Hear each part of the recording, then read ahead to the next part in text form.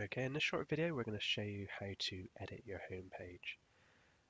Depending on what level of permission you have will depend on what you can do and see. So ideally you'll be in the SharePoint site owners group. Depending on how your permissions have been set up, if you're a site member that has edit permissions, you may also be able to do these actions as well.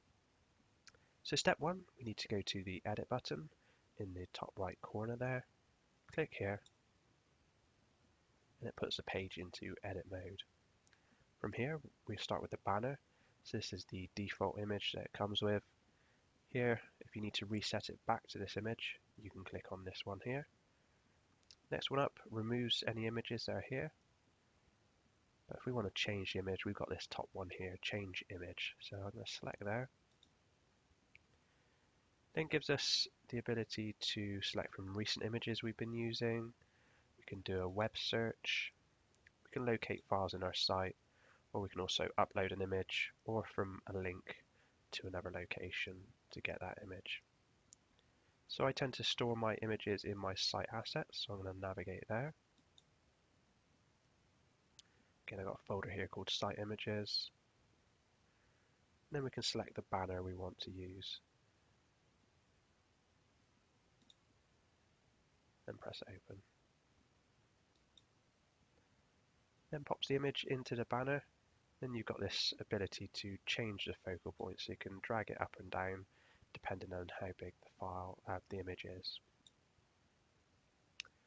Once you're happy with it, click there. If you need to change that focal point at any point, you get this additional icon here to set focal point. Next we have the title. This is replicated inside of your Internet Browser tab. So any message you type in here or address will be popped into that tab in your Internet Browser. So I'm going to name my site here, so it's going to be in the browser tab as well as on this page.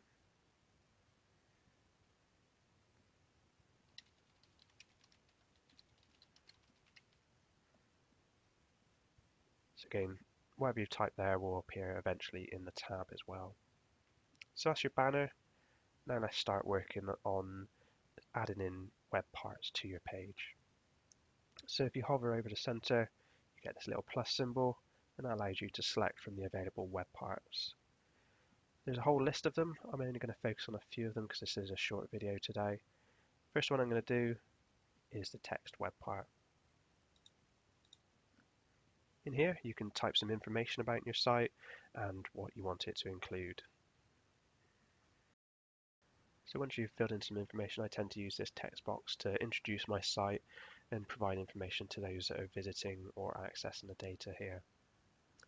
Next, we'll add in a quick links web part. So if I again click the plus symbol, scroll down to find the one I'm looking for.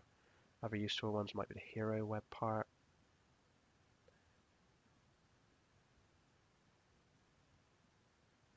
Select that quick links web part here, so I'll bring that to the center.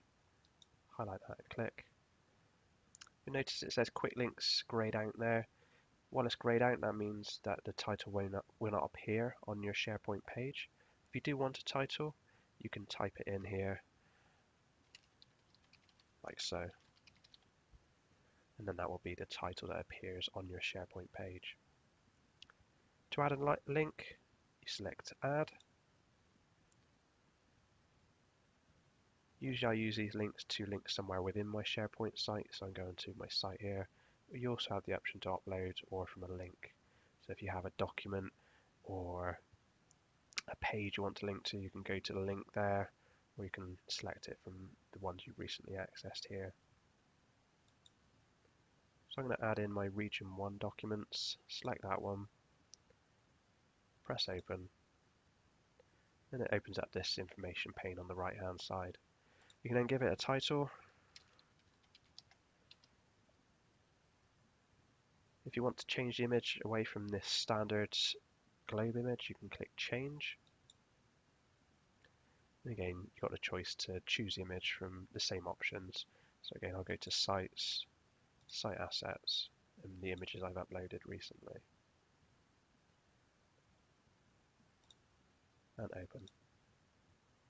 There you go, you can see you've now created that tile or link to that location, that document library.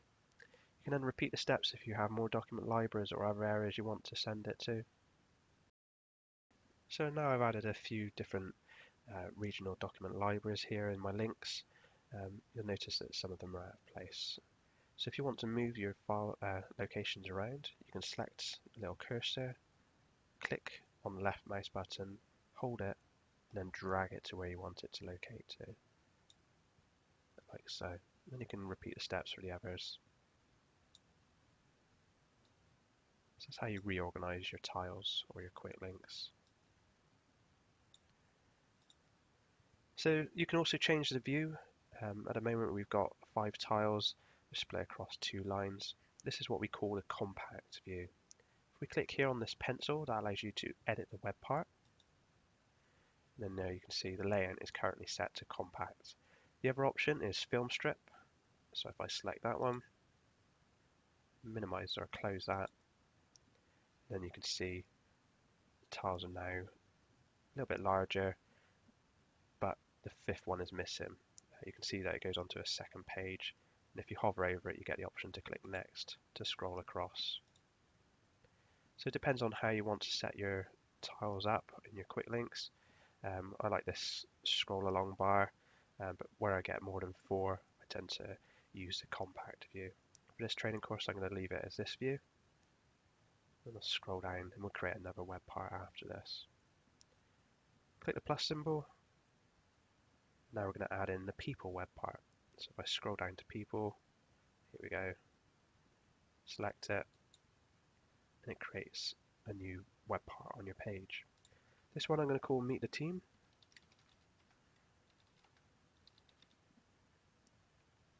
And here you can just start typing the users' names, and it looks them up in your directory.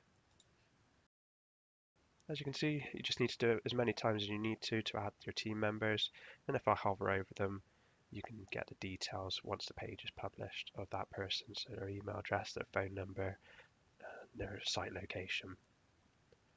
So there you go, that's a quick example of what you can do to your SharePoint page to edit it and make it work for you and your team. Once you're happy with the changes you've made, you can click Save as a Draft. You can then continue returning back to the page to update it. Then when you're fully happy and you're ready for it to become public, you can hit that Publish button, and then that becomes a published version visible to all of your users. Hope this video has been useful, and we'll be back again soon with another video to help you out.